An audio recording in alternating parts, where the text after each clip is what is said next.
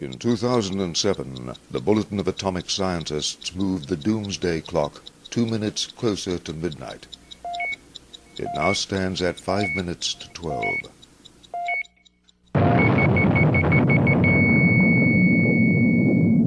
Since the advent of the atomic age with the bombings of Hiroshima and Nagasaki, the world's peoples have sought the elimination of nuclear weapons.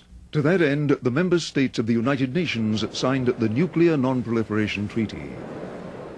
Yet still there are thousands of nuclear weapons and no final agreement on their abolition. The big item missing is non-proliferation and disarmament. This is a real disgrace. I consider this to be the most important conference the United Nations has ever held. But it is the emergency action to ban nuclear weapons. Our mission is to have all nuclear weapons eliminated by the year 2020 and within the framework of the United Nations. Thousands of nuclear weapons remain on hair-trigger alert in the US and Russia. 2,000 are on hair-trigger alert, ready to launch on 15-minute warning by the decision of one man, the President of the United States. This is a very, very dangerous situation, and the Russians presumably have essentially the same number of warheads and the same procedures. I want to make it clear that I believe Iran and North Korea should not obtain nuclear weapons, nor should anybody else. But those two states are the flashpoints off of a volcano.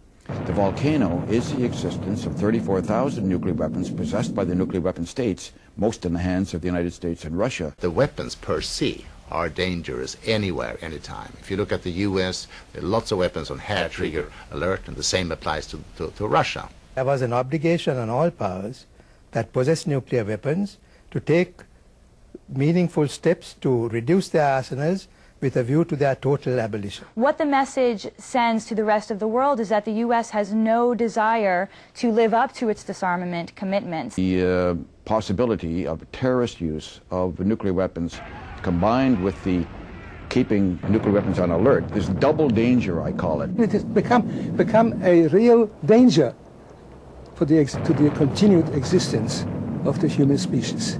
Now, the first step to prevent it is to remove the instrument which can lead to such a catastrophe.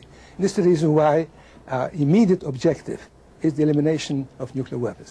The former commander of the American nuclear fleet in the Pacific, Admiral Noel Geiler, once said, "The way to get rid of the bombs is to get rid of the bombs." Nuclear weapons are a creation of humanity. They are a product of human ingenuity and human political structure. If they're the product of humanity and governments, they can be resolved by humanity and governments. And with new leadership, I think the United States can lead the way to the fulfillment of Article 6, which is part of the bargain underlying the Non-Proliferation Treaty. We have the majority of the global population behind the vision for a nuclear weapons-free world. People will work through mayors, through parliamentarians, through friendly governments. We're not going to wait for the next 5 years for this NPT review to come around. The struggle against nuclear weapons is a fight we can win and must win. So let's just win it. Let's hear it for the mayors for peace.